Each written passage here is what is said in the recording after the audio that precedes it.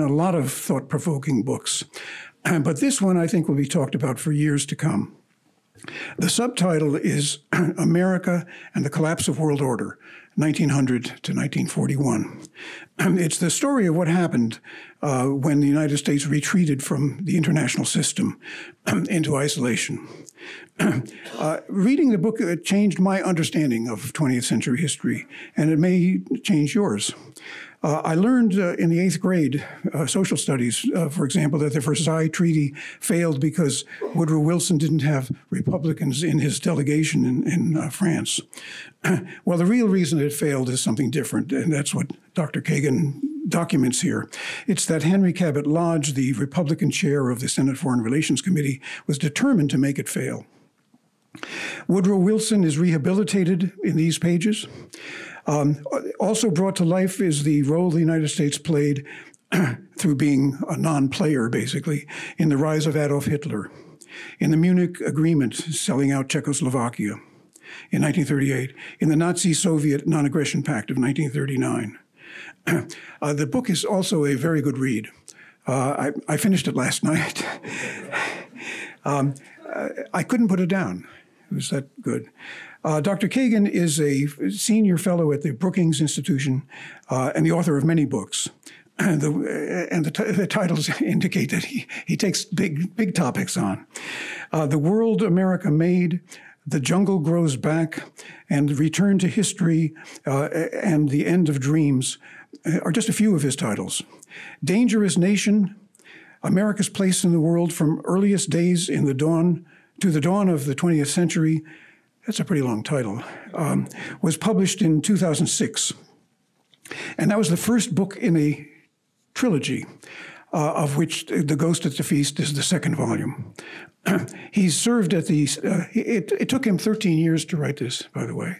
And part 3 has not yet begun. But let us hope that he does it, because if this is any indication, we need to read it, even before it's written. He served in the State Department and the policy planning staff. He wrote speeches for the late Secretary of State, George Shultz. And he was Deputy Secretary of State for Inter-American Affairs. He's a graduate of Yale, Harvard, and American University, where he earned his PhD. Dr. Kagan, the podium is yours.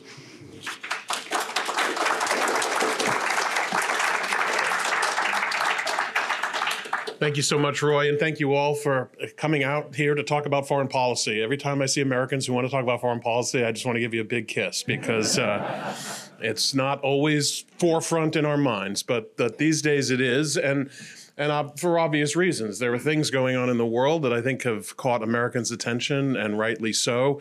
But as we look out at this world and as we think about how the United States should respond to the various challenges from Russia, from China, from Iran, and elsewhere, I find anyway that there's a great deal of confusion about what exactly America's interests are. We talk a lot about American interests.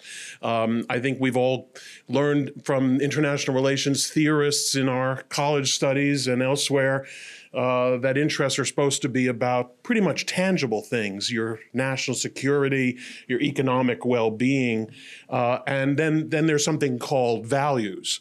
So you can look after your interests or you can look after your values. Sometimes they're the same, sometimes they're different. That's the standard take.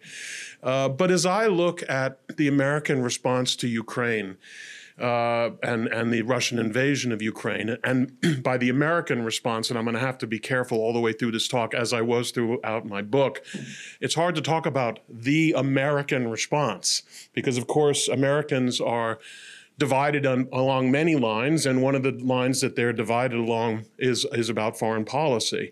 But for those who do feel that the United States has interests in worth defending in Ukraine in the way that America is currently defending, it's interesting to break down what do we mean by those interests.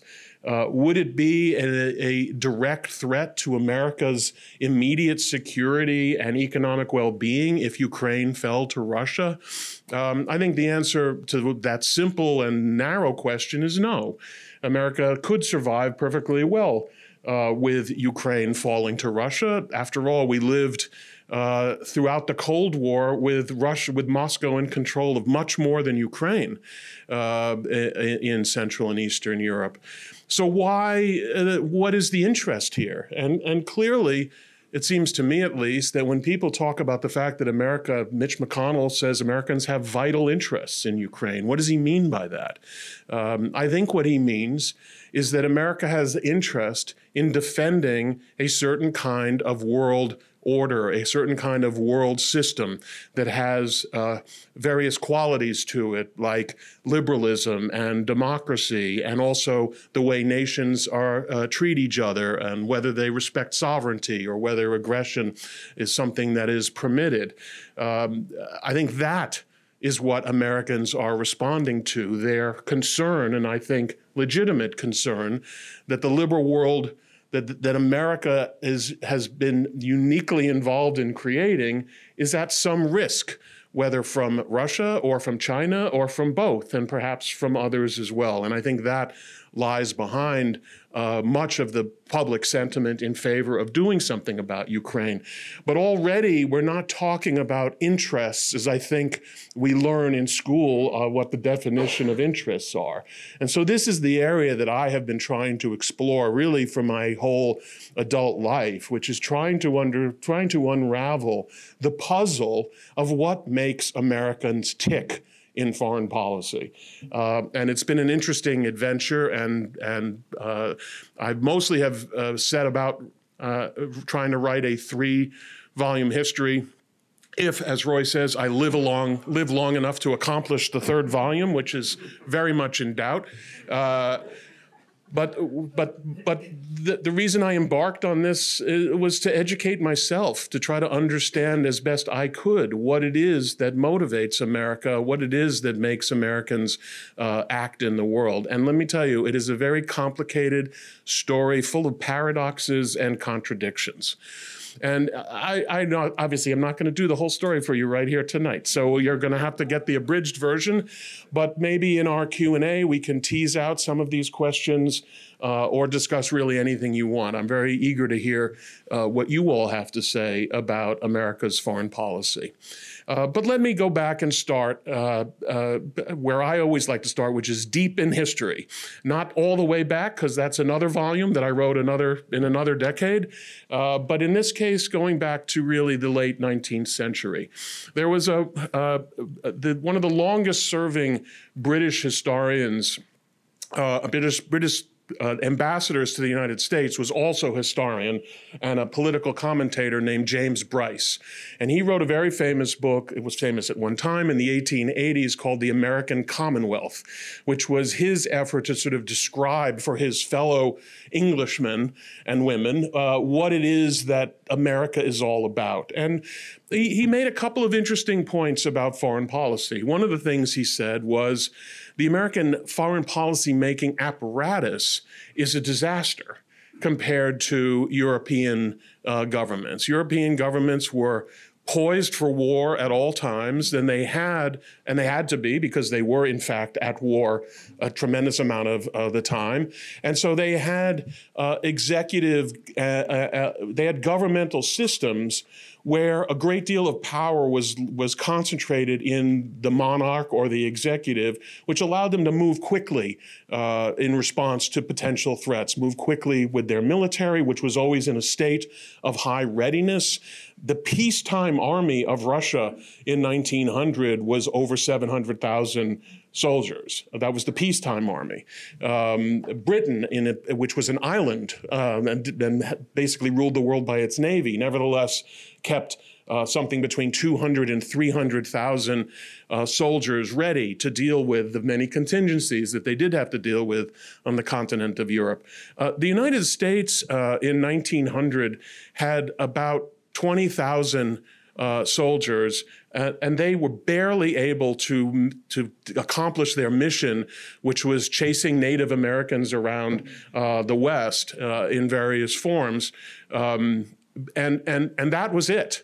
And nor, if the United States had ever gotten into a war at that time, would it have taken a long time for it to gear up to deal with it. But of course, the United States didn't have to face the prospect of war. And this is the thing that James Bryce said. He said, the Americans don't need to have an efficient foreign policy making apparatus. They don't need to have a well-functioning executive when it comes to foreign policy because, as he said at the time, America sails on a summer sea.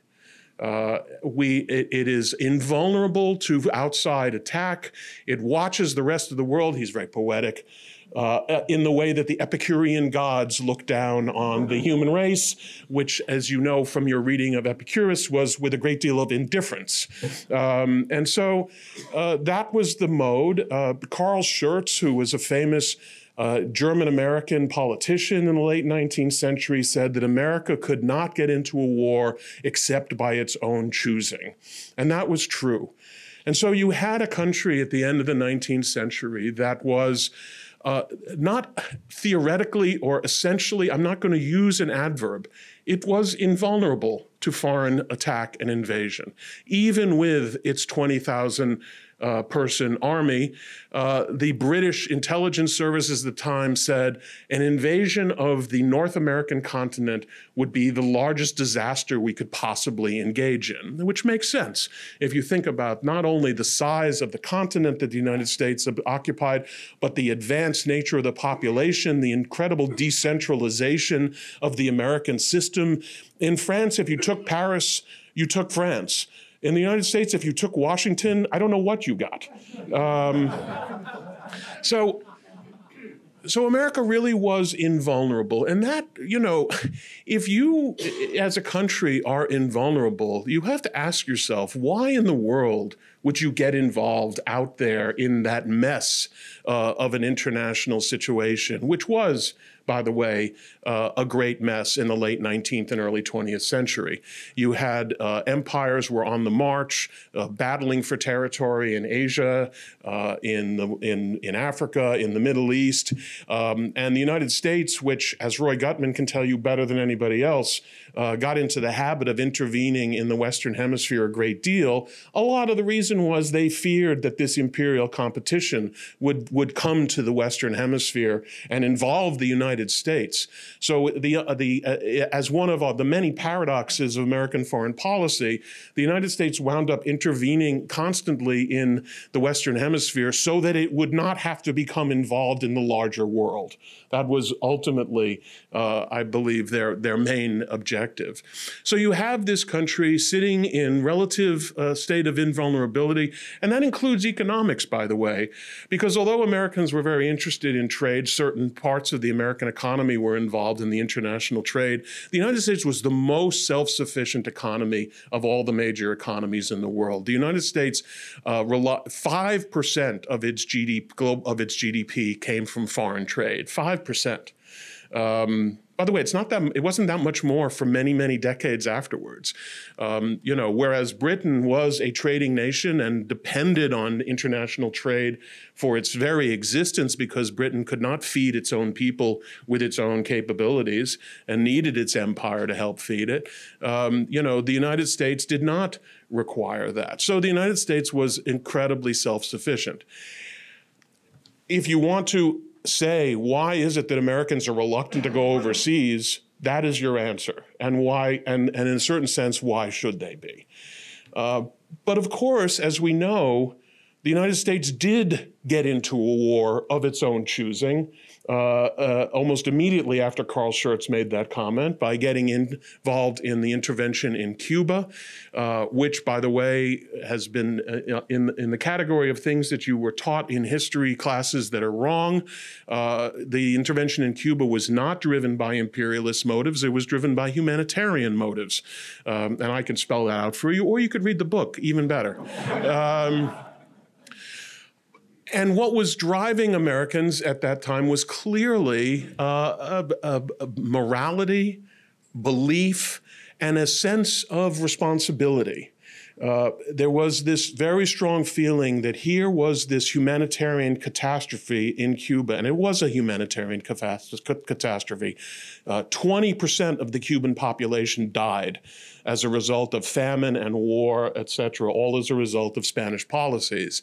And so Americans felt that given their great power, because by 1900, the United States may have had an army on the size of 20,000 or so, but it was at the same time already the world's most largest and most dynamic economy. Everyone knew that the United States had become and was going to become the dominant economic power in the world. And everybody knew that economic power, if one chooses to, can be translated into military power. So the United States stood in the eyes of everybody as an enormous potential great power. But Americans themselves did not necessarily think of themselves that way. But they were conscious of their power, and they knew that they felt, therefore, that if they had the power to bring this suffering to an end, and given how close it was, 90 miles from American shores, how could the United States justify not doing anything? When you read about Americans in this period in most history books, that you hear about how hysterical they were and how crazy they were and how they got all fired up by the yellow press, et cetera, et cetera. But look at ourselves today. Look at how outraged Americans get when they see a humanitarian catastrophe unfolding in other parts of the world. Imagine if there were a humanitarian catastrophe of that magnitude happening 90 miles from our shores today. Would not many Americans think that perhaps we ought to do something about it? And so that was the first instance where, despite the fact that the United States was completely secure, Americans nevertheless, because of their beliefs and because of their growing sense of responsibility, undertook to get involved in an intervention and wound up rather accidentally acquiring the Philippines. And it is often thought, we can talk about that too, or you could read the book again, if you want to delve into that. But suffice to say that even after this enormous explosion of American power in the Spanish-American War and the acquisition of a colony in the Philippines, even then, Americans were not thinking of themselves as a world power. And when Theodore Roosevelt became president, and I know how you all think about Theodore Roosevelt, because this is another way you've been misled by historians into thinking that he was a trigger-happy guy who couldn't wait for the next war. But as president, he didn't fire a single shot in anger in 7 years. And in fact, he did his best to diffuse potential conflicts, both with Japan and in Europe, when he mediated between the French and the Germans over the Moroccan crisis. In those years, people like Theodore Roosevelt and Woodrow Wilson represented what we would call the internationalist end of American thinking about foreign policy. And their sense of it was, I think the way they put it was, with great power comes great responsibility. But what did they mean by that? If you look at what Roosevelt was writing, and people who worked for him like John Hay in this period, the most they had in mind was that there should be a kind of global consortium of great powers, Germany, France, Britain, Russia, and the United States, and each one of them would basically manage their own regions in this kind of global effort to advance quote-unquote civilization, which is how they put it at that time. And so even those who were most internationalist and most sort of moved by issues of like responsibility, the most responsibility they could envision was the United States taking care of its neighborhood while other great powers took care of their neighborhoods. So you can only imagine then, when World War I breaks out, what the effect is, what the number of contradictory effects that the outbreak of war had on an American public that up until then was taken with America's role in the world, but still was thinking that the rest of the world should manage itself. Obviously, they had to to make a choice, that there was a real fork in the road. Now, let me back up a little bit, because we need to get into the question of why was America sailing on a summer sea and whether that condition continued into the 20th century. And the answer to that is Americans were, I think, quite unaware of this, but it was nevertheless true, that America was a beneficiary of a very successful world order that was upheld by British naval power and had been basically since the defeat of Napoleon, which also defeated the French, which was Britain's largest competitor, and also defeated the Spanish, which was the other great competitor to the British Empire. And for most of the 19th century, the British basically had the world to themselves and extended this enormous naval capacity, which had the effect, because of what British interests were, of creating essentially a liberal, especially a liberal economic order in the international system. The British, because they were a trade-dependent nation and because they relied on both selling to and receiving supplies from their empire, had an interest in maintaining an open trading system defended by the Royal Navy. The Americans were the direct beneficiaries of that, and they were also beneficiaries of the fact that the international system was, up until a certain point, quite stable.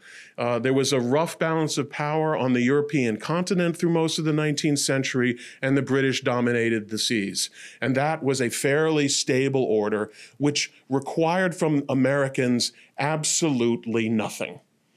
They were the leading beneficiaries of this order. They became the richest country in the world under this order, and yet they had no role in upholding this order, which was, of course, the most wonderful situation you could possibly imagine. And why should Americans not want to perpetuate that situation as long as humanly possible? Unfortunately for Americans, that world order, the British-led world order, which had as a major element the balance of power on the continent of Europe, fell apart by the beginning of the 20th century. On the one hand, the unification of Germany in 1871 created a state in the heart of Europe that proved to be too big for Europe.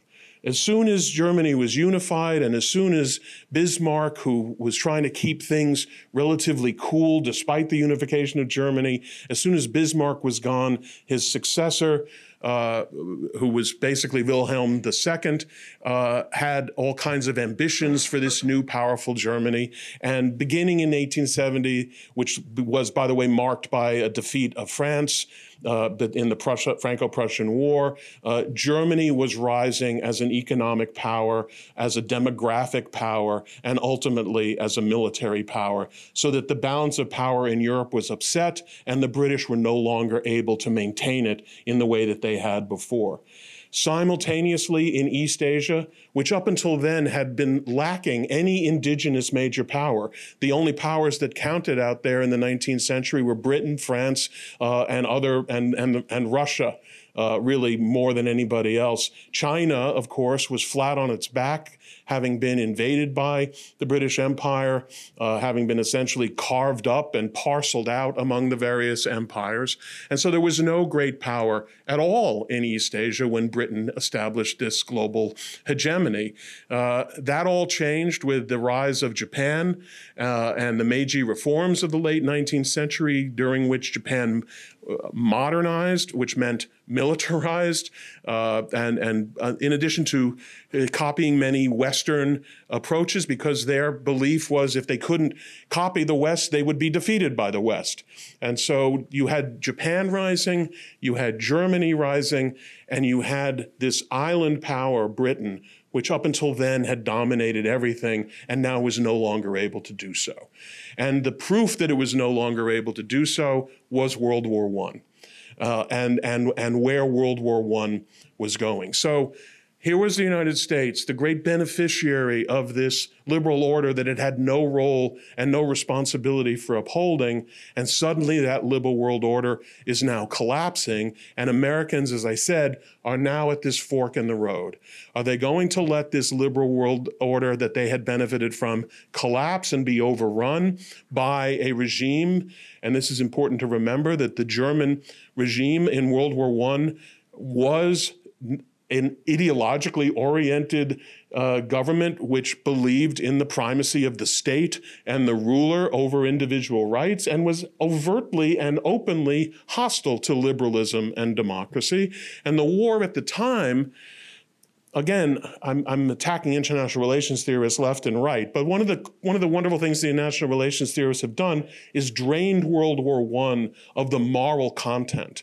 Because believe me, the people fighting in that war on both sides believed they were fighting a war of principle on behalf of a particular worldview about how human beings should be organized. And so what Americans saw correctly, as Britons also saw, as French also saw, was a powerful, militaristic, autocratic regime that by 1916 had conquered almost all of Europe already.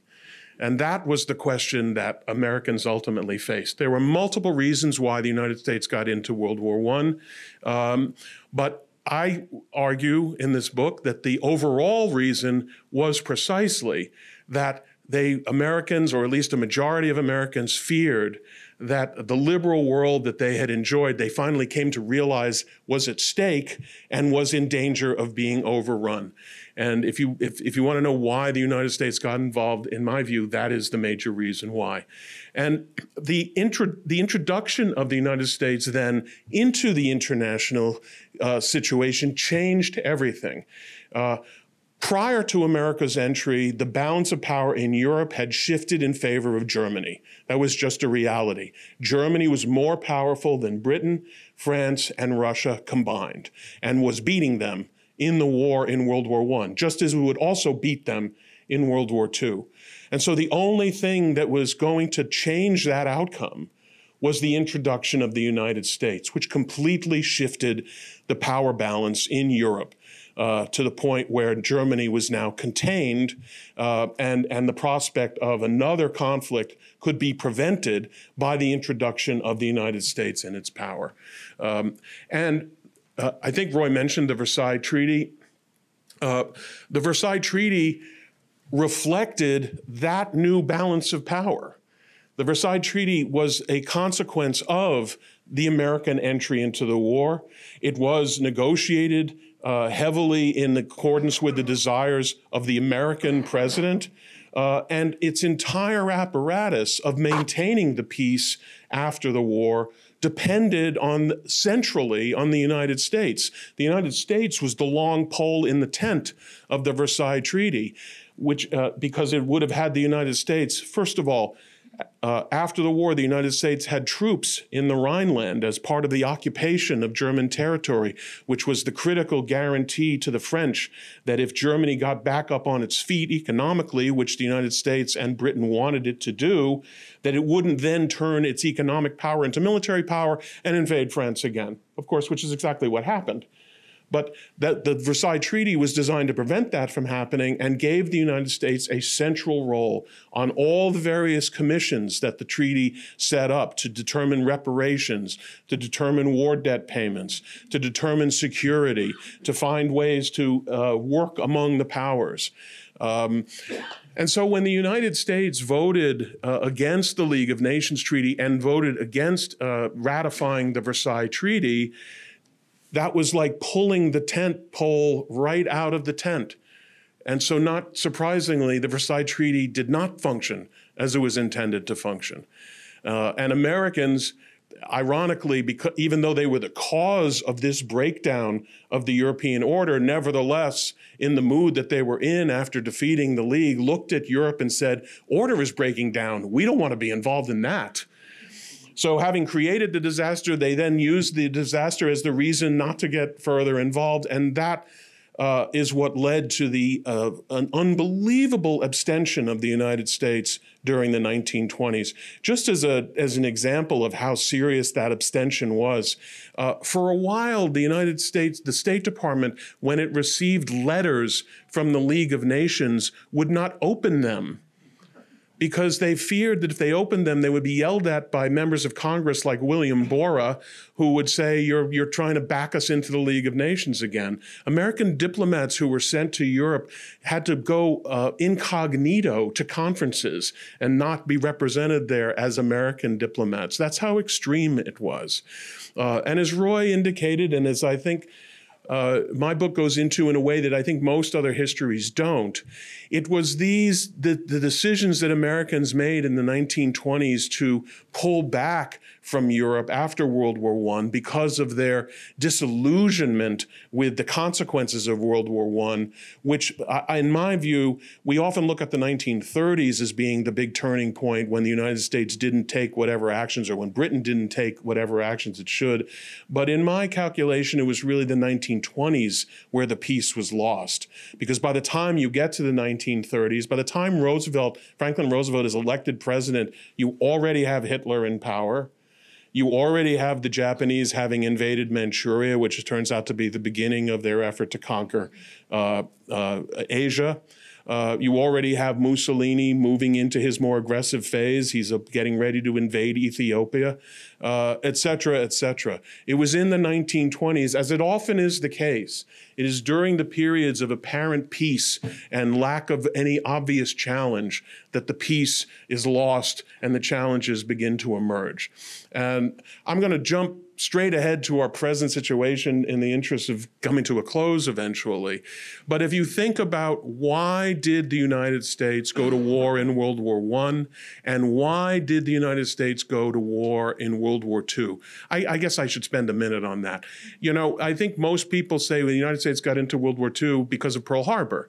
Americans were reluctant to get involved before then, and Pearl Harbor was clearly what turned the debate in the United States, basically shut down what had been a long debate. But in my book, I look at a lot of the actions that the United States took prior to that in both Europe and in Asia that led the Japanese to attack Pearl Harbor, and that led Adolf Hitler to declare war on the United States on December 11th, 1941.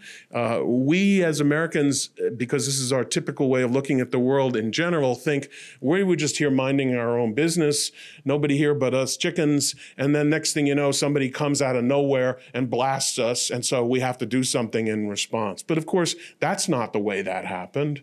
As you all know, the United States, as it looked at Japanese expansion, especially after 1937 and the full-scale invasion of China, began to take steps to try to slow down and hopefully stop this Japanese aggression against China, and began taking diplomatic steps and ultimately economic sanctions, et cetera, that convinced the Japanese, or at least a wing of the Japanese military, that their only option was to act preemptively. When the Japanese attacked Pearl Harbor, that was not prelude to an invasion of the United States. The Japanese had no capacity and no desire for that. Their real hope was that if they punched us in the nose hard enough, that the Americans would give up, essentially, and want to stay out of Asia entirely. That turned out to be a miscalculation. And in the case of Germany, Roosevelt by 1940 had already begun arming the British, and in addition began using the American Navy to protect convoys. He put troops in Iceland to relieve British troops, etc. So it wasn't as if the United States was just sitting there minding its own business and then other people came and attacked it. What was the United States doing? It was expressing once again its conviction, or at least a majority of Americans, because of course there was a great debate at that time, a majority of Americans were expressing their conviction that this dual assault on what what remained of the liberal world order was something that the United States ultimately couldn't tolerate. And so if you ask me, why did the United States go to war in World War II? Again, it was ultimately in defense of a world order. Most people have been taught to believe that it was only a matter of time before Germany and Japan were going to attack the United States. I'm not, based on reason, I would have thought that too, but based on the research I've conducted, I'm now no longer sure that that is the case at all. I think it's quite possible that Germany and Japan would never have attacked the United States.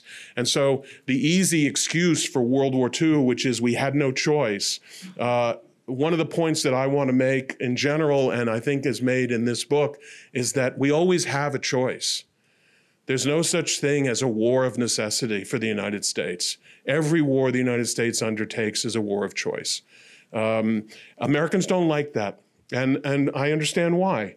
Because when you make a choice, the moral burden of that choice is higher.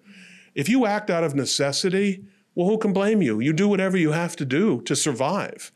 But if it's not necessity, if it's because we're trying to defend a certain kind of world order, which, by the way, brings with it an element of imposition on the rest of the world, Americans get very uncomfortable with that. They don't want to think that they're imposing anything on anybody, but they are. And I think that is the issue that we are in a way facing right now. And I'll end by talking a little bit about Ukraine. If you think about, again, what is America doing in this conflict, it is not defending, I think we would all agree, immediate American security or even medium-term security. What it is doing is defending a liberal world against the biggest threats to that world. And yet we have no language for talking about that. Mitch McConnell, as I mentioned, says America has vital national security interests in Ukraine. I can agree with that as long as we understand what we're actually saying about that. And I think what we're seeing today in the debates about American foreign policy are the same things we've seen about debates about American foreign policy since in this entire period that I've been talking about, which is a number of people pointing out, wait a second, our security is not threatened in Ukraine, so why are we doing this? And a lot of other people saying we're doing it because democracy is at risk, and if we don't stand up for democracy, who is? And there, in a nutshell, is the debate that I think has been tearing at the United States ever since the United States acquired great power.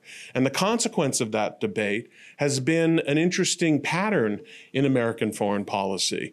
There's been this constant oscillation between periods of high intervention, high involvement, high engagement, followed by periods of disillusionment, withdrawal, retrenchment, and a desire to stay as far away from the rest of the world as possible until things start happening in the world that look like they're getting scary again, and then Americans go from indifference to panic in like a minute. And all of a sudden we're back and thinking about what do we need to do to deal with the challenges that are out there in this world. And that is the phase that we're in right now.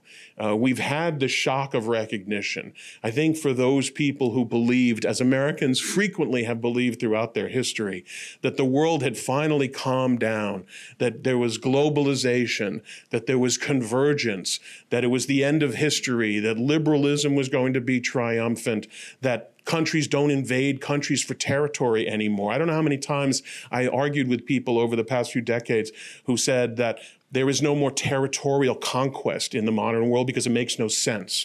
That is because everything is about economics, and you don't need to conquer territory in order to benefit economically from it, which, by the way, was exactly the argument made by Norman Angell before World War I, when he declared that war had become obsolete as a tool of international relations. So we're constantly in this mode of thinking that we have escaped all that.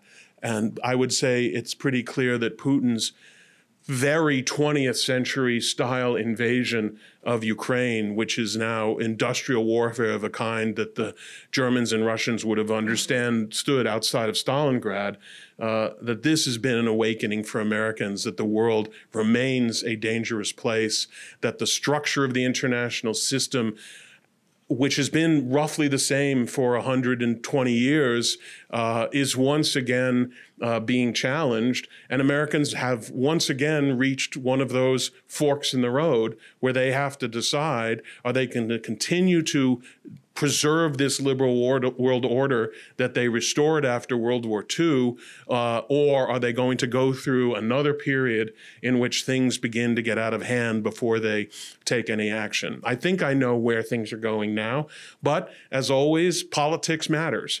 And we can see what's happening now in the Republican Party primarily, and in certain parts of the Democratic Party as well. I think we are now in the midst of one of these national debates about what we should be doing in foreign policy, and my attitude toward that is bring it on.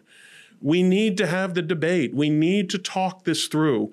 We can't just say we can't be the way we were in this case. On February 22nd, if you had asked any American professional or not whether we had vital interests at stake in Ukraine, the answer would have been no. But on February 24th, the United States began to devote substantial resources, and we've gotten to the point where we are spending a lot of money, but we're also not that far from the possibility, at least, of armed conflict. We didn't want to get into World War II either. We hoped we could solve all the problems by aiding the British and let them win the war, until ultimately that proved that it was not going to be successful. So we are at that moment, and I must say I think it's an important moment in our history, and I do think we should have this discussion as openly and as candidly as possible. And I'm glad you've got Trita Parsi coming, because she comes from the Quincy Institute, which thinks that I'm an insane person who's going to get us all killed. And so it's good that you'll get to hear the other side of that story.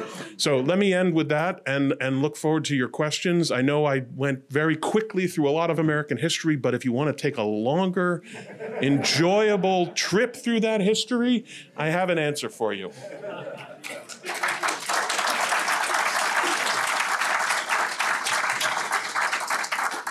I will just start with the first question of some of the characters that intrigued me in your book. One of them is Senator Bora. He was from Idaho. And he was maybe the single most conservative, most isolationist senator, and at a later point he became chairman of the committee, if I recall. But he's sort of the quintessence of isolationism. And he summed it up. Well, it just intrigues me. He's sort of one pole of the American debate, certainly. The other pole that I found at several points in your book that of real fascination was that Americans react and recoil with horror at some of the atrocities that occur in the course of war in Europe, and I don't think the Munich Agreement disturbed them so much, but Kristallnacht really did. And I found that a fascinating point, this attitude that you are your brother's keeper in some way, and that you can't just watch these things and do nothing about it. Not that people knew what to do, but it did change. But I'm just wondering if you could look at those two poles of American moral sentiment and just see how that tension developed and how it finally resolved. Bora's a fascinating character and a very important part of the story. And, have you ever been to Idaho? Well, I was in Idaho a year ago, and you stand in Idaho, and everywhere you look you can stand in parts of Idaho. Everywhere you look is mountains. I don't blame people who live in Idaho for wondering why it matters to them what is happening in Europe, because it seems so infinitely far away and so irrelevant to your daily life. So in a way, I'm not surprised to find the senator from Idaho being among those who thought the United States really didn't have to get involved in the world and shouldn't. And I think it's worth remembering what the arguments. Bora was dead by the time they had the so-called Great Debate in 1940 and 1941 with the America First Committee and the Republican Party basically arguing against intervention. But But the argument of Bora and the other anti-interventionists, that's great. I'll take any liquid will do. Thank you. It's worth recalling that not only did they feel that it was not necessary for the United States to get involved, but they argued that if the United States was going to get involved in these kinds of things, then the United States was going to become an empire itself, just like the Germans that we were fighting against. In fact, numerous opponents of intervention in that period said, what you're talking about imposing American preferences on the world by force. And of course, there was real truth in that. And so they feared that America would embark on a career of empire. At least they claimed to fear that. And that was certainly one of the arguments. It wasn't only that we didn't want to send our soldiers to die overseas. It was that our moral culpability was going to be great if we started getting involved in the world. And so, and the thing about Bora is that he was a conservative. If you think isolationists are conservative, but his political orientation was progressive. You know, on economic issues, he was basically progressive. And so, and there was a great, perfectly reasonable marrying of progressive attitudes, especially if insofar as they shaded into a belief that the American capitalist system was not the ideal system and needed to be modified. And that often fit well with a belief that that an engaged foreign policy, not to mention war, would strengthen those elements of society that we were trying to weaken, i.e. bankers, munitions makers, corporate heads, etc. It was typical for progressives in that period to say that it was only the rich who wanted to go to war because the rich would benefit from the war, and it was the poor who died in the wars. And so that was a good, solid progressive position, which for Bora pulled everything together, the domestic and the foreign. And by the way, this is something I didn't get into in the talk, but which I go into in great detail in the book, is this nexus between foreign policy and domestic policy. America, in part, because foreign policy is always a choice, Americans have a tendency, more than other powers even, to play out their domestic disputes on the foreign policy canvas. And we see this in terms of the preferences that different Americans have for different governments and world leaders around the world. So for instance, this is a very long answer to Roy's question, but for instance, the Republicans and conservatives believed that communism was the great threat. They accused Franklin Roosevelt of being a communist and wanting to impose a communist system. I'm talking about mainstream Republicans, by the way, in case you forgot. They accused Franklin Roosevelt of being, at heart, a communist. And therefore, as they looked out on the world, the number one enemy from their point of view was the Soviet Union. And as they looked at Hitler and Mussolini, they saw them as checks against communism. In fact, that's how Hitler sold himself, as the bulwark against the Slavic communists. And so there was a certain, if not active sympathy for Hitler, there was certainly a desire to sort of give him a pass because the real enemy was the Soviet Union. You won't be surprised to know that if you were an FDR Democrat in this period, you took exactly the opposite view. Your fear was that fascism was the great threat. Fascism domestically and fascism internationally. Sinclair Lewis wrote a book, It Could Happen Here, which was about the rise of a theoretical rise of fascism in the United States. And so the liberal left side of the spectrum thought Hitler and Mussolini were the great threats, and they kind of turned a blind eye to the Soviet Union in that period because they had more sympathy with communism, and they saw the Soviet Union as being the bulwark against fascism. So, it's important as we talk about any of these characters to remember that a debate about foreign policy in the United States is never just about foreign policy. And it isn't today either, by the way, when you look at the way the arguments about Ukraine are distributed across the political spectrum. In 1938, two things happened. One was the Munich Agreement, which we look back on as the epitome of appeasement, but which I think most Americans were perfectly happy with. Roosevelt praised it publicly while criticizing British and the French privately, but publicly he praised it as bringing peace. But a little later, after Munich, came this incredible event, which was basically the worst pogrom against Jews in modern Europe, which has been known as Kristallnacht, which I'm sure you all know about. And interestingly, the reaction in the United States to Kristallnacht was much greater than the reaction to Munich. Roosevelt himself said we couldn't believe that a civilized nation would take part in such activities. And the idea that what Germany showed was a kind of uncivilized, barbarous behavior, as one historian has written, convinced Americans that whatever else was true, Nazi Germany was not part of the solution.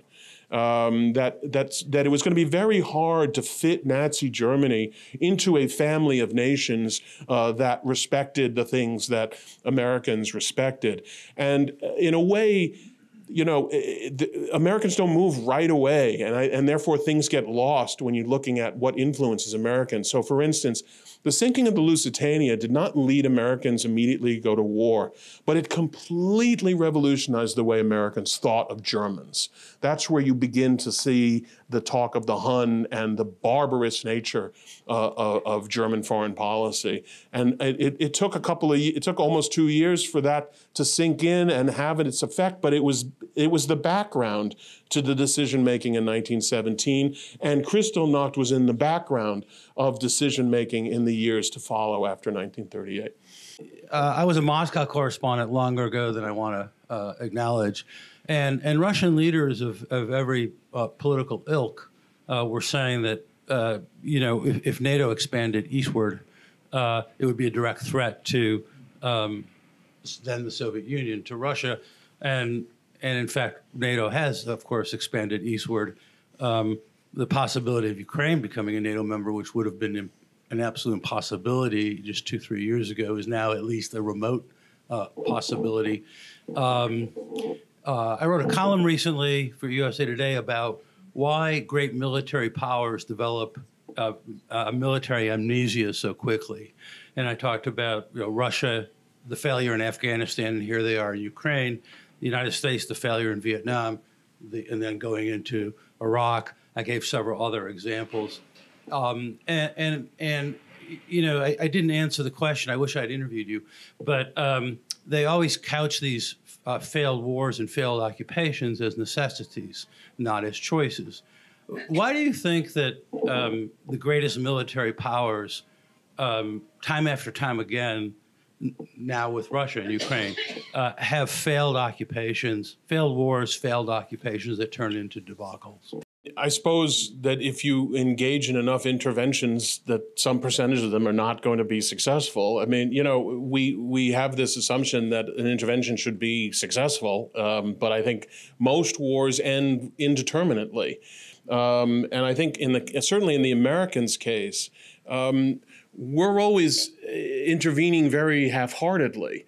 We're always reluctant to intervene, and we'd like to accomplish our objectives at the minimum cost. And unfortunately, some of the objectives that we have cannot be accomplished at a minimum cost. So, for instance, if you want to talk about Iraq, I think it is certainly clear in retrospect, and I think it was clear at the time that you needed a lot more troops if you were going to basically take, ownership. As Colin Powell said, you break it, you own it. So if you were going to do Iraq, which is a separate issue, but if you had decided to do it, you needed to do it with a lot more. But of course, Rumsfeld wanted to do it with as few troops as possible. He wanted to be able to find some way to just hand it over to the Iraqis as quickly as possible, and that just turned out not to be feasible. In the case of Putin, why is Ukraine a debacle? There are so many answers to that question. I don't think we know really exactly all of them. Certainly some percentage of them is just it turned out that the Russian military is so corrupt and badly sort of run and badly resourced that they thought they could do something that it turned out that they really couldn't do. I mean, we all remember the 20-mile line of tanks and armored personnel carriers that were just stranded on a road out, in Ukraine because the tires had never been properly cared for, and they all collapsed.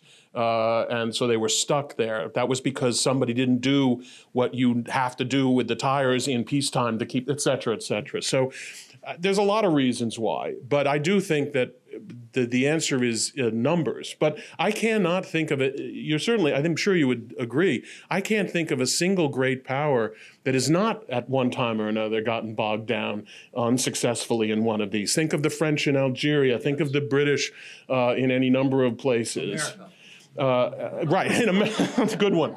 Right, the British in America. So, the question is really, what do you do after you've had that experience? Now, if you were British from anywhere from the late 17th century to the early 20th century, you were, well, that was unfortunate. The Boer War was a disaster, but we're not giving up the empire. We get tough again and try to hang in there. Whereas Americans, because of the nature of who we are like, wait a minute, why are we here? What are we doing here? And so there is that, that's when the tension between the choice of it all, and as you say, of course, we always say it's for necessity, but even we know that, it's obviously not. So, I don't have the ultimate answer for you. Great talk. But while the world order drives much of what America does, hasn't the American wars in the post-Cold War era been driven by security concerns? I think the two wars that were justified strictly on security grounds were Iraq and Afghanistan. And Afghanistan obviously was seen as a response to 9/11, and it was a perfectly logical place to look to make a response. But I do think it's worth remembering and recording that still was a choice. There were other ways of addressing this problem other than invading Afghanistan. So, and Iraq was certainly a choice, but it was driven by fear. And this is something that I think a lot of this has been distorted in our retroactive telling of the story of Iraq. There's all kinds of conspiracy theories, which, by the way, is another very common American trope. Every war produces conspiracies about how we were led into it, especially the ones that are incredibly popular, like the Iraq War was. And so, but the truth is, I think it was obviously in a post 9/11 environment. And all I would do is, let's forget about the Bush administration and Don Rumsfeld, et cetera. Read the floor speeches of Democratic senators who voted for the war, of which there were 29. Democratic senators, ranging everybody from Joe Biden to Chris Dodd to Tom Harkin. I could go on and on. So what you'll read there is the fear for security. Now, was this a misguided fear in the case of Iraq? If the question is, was American security directly threatened by Saddam Hussein? The answer is no, just as the answer is no in Ukraine today, just as the answer was no before World War I, just as the answer, in my opinion, was no before World War II. Okay, so what we're left with then is, if all these wars are wars of choice, how do we decide which are the right wars of choice and which are the wrong wars of choice? And unfortunately, the reality is that you don't know in advance necessarily. We'd like to have perfect information. We'd like to know that this is the wrong war at the wrong time. But how often have we nevertheless wound up in conflicts? And we wound up in other conflicts which we don't talk about in this way. There was the war in Kosovo in 1999. There was American involvement in the Balkans in the 1990s, in the mid-1990s, in Bosnia, et cetera. And those are not part of our pantheon of disasters because they didn't end as badly, or at least they didn't have as bad a moment as Vietnam, Iraq, and Afghanistan. I don't know that means that they were the right thing to do and the other ones were the wrong thing to do. I mean, history plays itself out, and then you can make a judgment. The harder part is making the judgment going forward. I'm sure people will be able to look back at some point. It might conceivably be the case that if things go in a certain direction, that people will say it was a mistake to arm Ukraine because it prolonged the war and ultimately it dragged us into it. Imagine a situation where the United States has been dragged into the war. Will we then go back and say it was a mistake to get into this in the beginning. And yet, most people in this room, I think it's the right thing to do now. I didn't take a poll, by the way, so I don't want to jump to that conclusion. But I'll go so far as to say your average World Affairs Council crowd is generally of a certain disposition. But I'll take a vote. How many people think it's in America's interest to be helping Ukraine the way we are currently helping them? And how many don't? Okay, I mean, it's pretty lopsided, and good to you people for standing up for your position. But I would say, once again, you have a great number of Americans who think this is the right thing to do. But if and when it goes bad, everybody's going to say, wait a minute, who got us into this? And that happens over and over again. So this leads to another question. Would a U.S. guarantee of Ukraine's sovereignty be sufficient incentive for negotiations? How does the war in Ukraine end? That's also a good question. I mean, would a U.S. guarantee help with the negotiations? I mean, first of all, I'll take Dave Petraeus' point first, which is, how is the war going to end? It's not up to us how the war ends. It's not like it's our call. Russia will determine when the war ends because it's Russia's war. And the question of negotiation, unless Putin is really willing to end the war, a negotiation is only going to be a ceasefire until the next phase of the war. And that's what worries me. There are just whatever line is negotiated now, wherever it is going to be just the prelude to the next, the next series of conflicts. So the question is, where do we want to be then for this next challenge? And if the war ends with Russia in control of the Donbass and eastern Ukraine as much as they currently have, and Crimea, they will welcome the pause, rebuild their military capability. Putin is militarizing Russian society, clamping down even more on any dissent from the war, and basically trying to recreate the Russian war machine of World War II. So any ceasefire is merely the pause while he gets his act together and then makes his next move. He's all in on this. Do you read his rhetoric? He is now saying this is a fight for the survival of the Russian Federation. And so, it's not going to be easy for him to back out. So now, the end result of this must be some kind of security guarantee for Ukraine. I mean, what are we going to say? Having done all this, having reached some kind of peace agreement, we're going to say to Putin, hey, give it another shot. Let's see what happens. I don't think that's wise. I think we have to make it clear. Now, ideally, our policy is going to be aimed at strengthening Ukraine so much that it doesn't really need other help. But I don't see how we end this without a security guarantee for Ukraine. And if the Russians are upset about that, they have only themselves to blame. By the way, it was not Ukraine's entry into NATO that ultimately prompted Russian objections. It was Ukraine's desire to be part of the European Union, which is a completely economic and political organization, not a military organization, despite their pretensions sometimes. And that was what he objected to. He objects to the fact, and this gets to the NATO question that you raised. First of all, let's discuss the threat to Russia.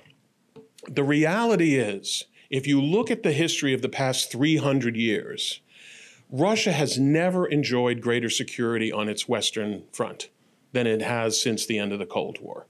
It was invaded by Napoleon. It was invaded by the Germans twice.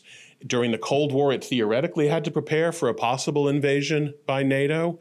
But since the end of the Cold War, even as NATO has expanded, the forces that Russia has faced across the divide had withdrawn.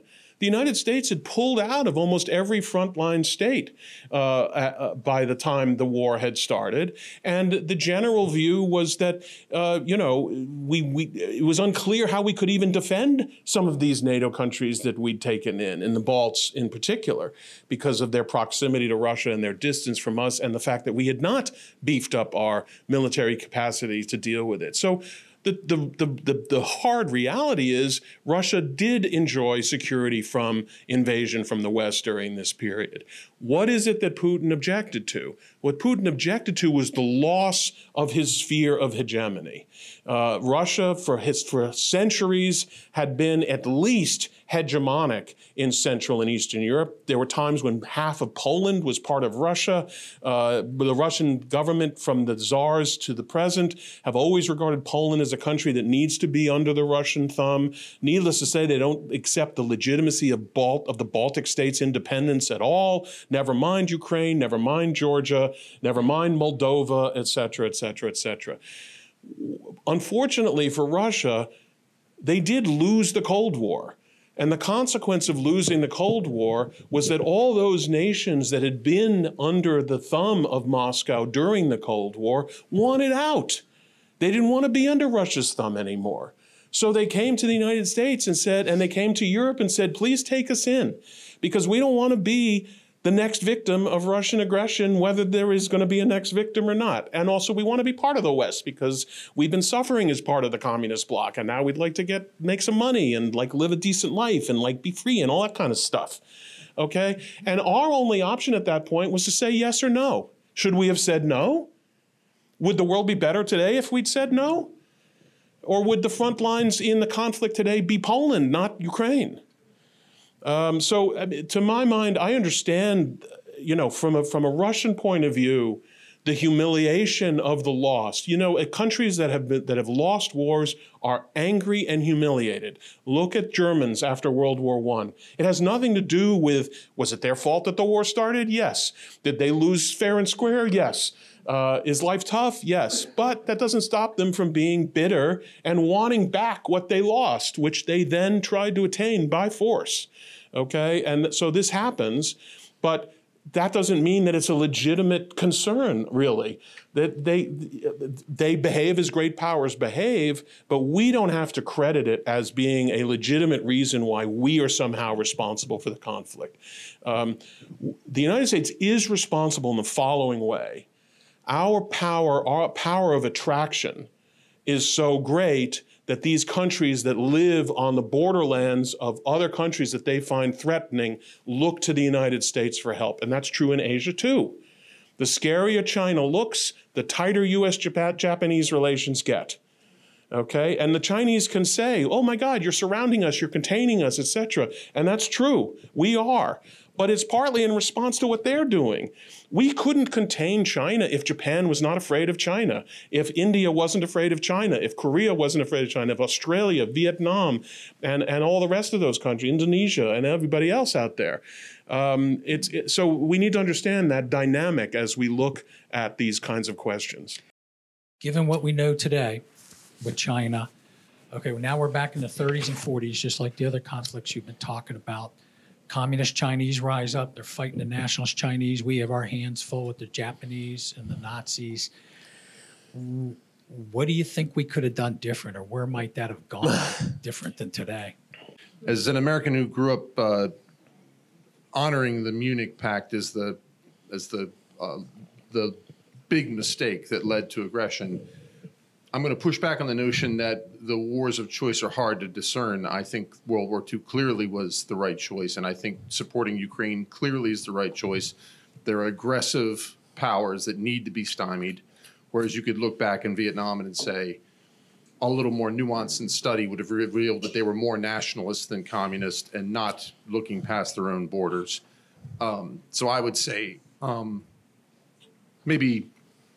Do you agree with that, or do you really feel like the wars of choice are all ambiguous going in and easy to see on the way out?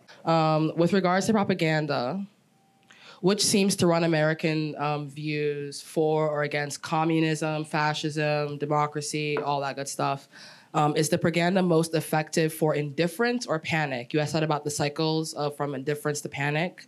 Which one's more effective for the propaganda? Can you explain what you mean by propaganda, just so I understand? I mean media. I also mean now, I guess, social media. I mean You mean pro-war or pro-doing something media or anti-Russian media or anti-Chinese? Is that all of that is propaganda. Okay. So I mean, because well, everything is propaganda. What you're doing right now is propaganda. I mean, where do I draw the line? You know. Exactly. Yeah. Because with the U.S. And given I'm from the U.S. but first generation. With the U.S., a lot of what people take as fact is from propaganda, including what I'm doing right now. So, yeah, as we said, so which one's more effective from a psychology background?